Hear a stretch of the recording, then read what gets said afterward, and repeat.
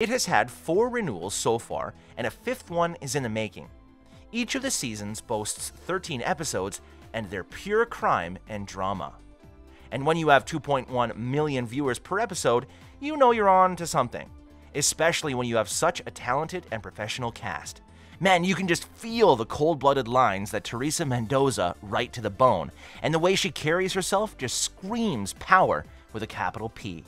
But today, we wanted to look at what these cast members are not telling us.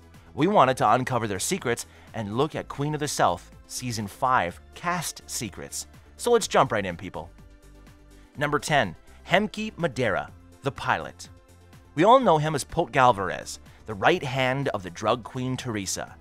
And even though he is an American actor, he has actually began his acting career in the Dominican Republic. That's why part of the movies he starred in have Spanish titles.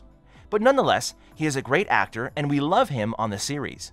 In an interview, Madera started telling us more about himself and what he was doing during quarantine, after finding out that the filming for the 5th season of Queen of the South must be postponed due to the pandemic. What Madera said shocked many viewers. Before the pandemic started, he claimed that he was taking flying lessons, but he was forced to stop. He even said that as soon as the coronavirus situation clears, he would like to continue his classes and get his pilot's license. And if you are wondering what he's doing during the lockdown, he's being productive by learning to play the piano.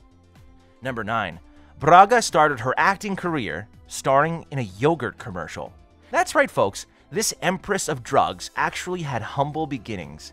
Being born in Sao Paulo, Brazil, she had 2 role models who were great actresses, her mother and aunt. Both of them influenced Braga from an early age, and she began participating in school plays. She then moved on to commercials. Her first TV break came in 1991 when she was only 9 years old. That's when she starred in a yogurt commercial.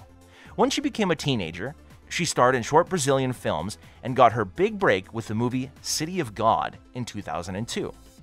In 2006, she made her first appearance in an English movie when she starred in Journey to the End of Night. This catapulted her success and she landed roles next to stars like Will Smith, Harrison Ford, and many others. Number 8. Veronica Falcon's insane preparation for her role as Camilla. Veronica Falcon plays Camilla in Queen of the South, and she says that the role was one of those that come once in a lifetime. Even though she is an established and well-known actress in her home country, Veronica says that this character was very important to her, and she paid very close attention to how she portrayed Camilla. Even though she is a bad guy, the actress wanted to remain professional and built a real character that people can relate to. Building a character based on only one characteristic wouldn't have the same effect on the audience. So what did she do? She smashed that like button if you haven't done that already. But in all seriousness, she immersed herself in the character. She began reading the novel Reina del Sur, where her character is nothing more than a minor character in the entire book. So now, she had a small amount of material, and she had to dig and dig and dig in order to find the nuances of her personality. Looks like she wanted to get every detail just right. Number 7. Molly Burnett is also a singer. Not only does she play Kelly in Queen of the South, not only did she play Melanie Jonas in Days of Our Lives, but she is also a singer. She is not that famous for her singing career as she has only one single out called Give Me Your Hand, but that doesn't mean she doesn't have the voice. No, sir, she actually has an amazing voice, and she got to show it off in the 2nd season of True Blood when she performed Jesus Asked Me Out Today on stage.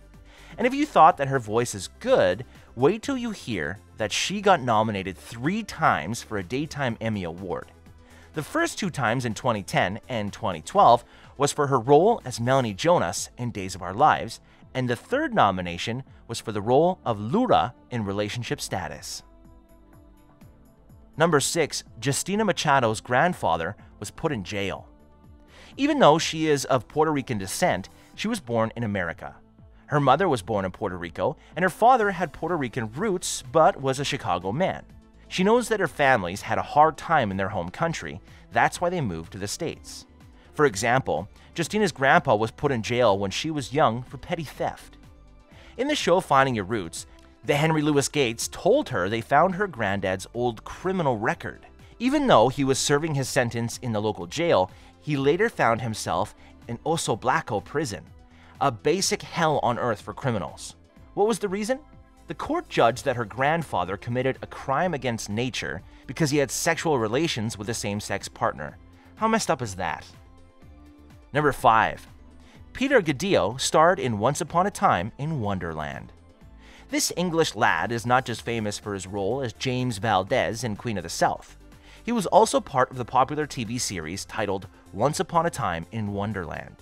He played the role of Cyrus, who played alongside Alice from Alice in Wonderland, who fell down the rabbit hole and discovered the magical land. From the looks of it, he seems to be good friends with his co-star from the show, Sophie Love.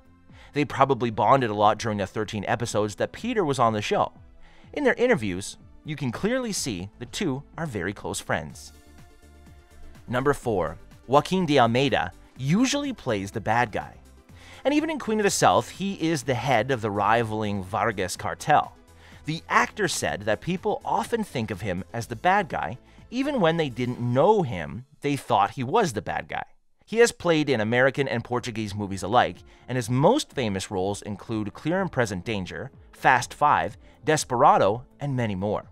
But if you really think about it, most of his roles do not include bad guys. But those that do are usually very well advertised, and he gets most of his recognition from that. Although he admits to having the looks of a bad guy, he has done hundreds of European movies where he plays the good guy. Number 3. Peter Gadiot is a philanthropist. He not only has the smoking hot looks, but also the body of a real live hunk. How so? Well, did you know that Peter is actively running campaigns in order to stop slavery and human trafficking? To further his cause, he has rowed across the Atlantic, specifically from the Caribbean to Africa. He then ran an ultramarathon of 155 miles, and to raise even more awareness, he has even climbed Mount Kilimanjaro. Now you be the judge on whether a flabby body can support running a marathon of 155 miles. Not to mention, he also attended thousands of schools and gave talks on the subject just so he can raise awareness on the issue. Number 2. Falcon is a choreographer and a writer. Well, acting is not the only ace up her sleeve. In Mexico City, she is famous for her choreographic talents. She is one of the best choreographers in the country, and that's why she has been working with the Mexico National Opera. Some of her most popular work includes the productions of Wojciech, The Italian in Algeria, and Don Giovanni. For her last opera piece, she has been acknowledged as an extremely innovative choreographer.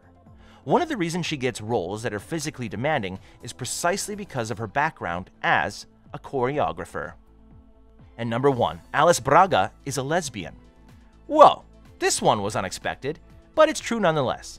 She has confirmed the speculations in January of 2020 when she said that she has been dating Bianca Comparato for almost 3 years. That means the couple started going out way back in 2017, basically since the beginning of the season. So who is this girlfriend? She is a famous actress who is 34 years old, and she has only appeared in Brazilian movies so far. All of their family members were aware of the relationship, but they decided to keep it away from the public eye for personal reasons.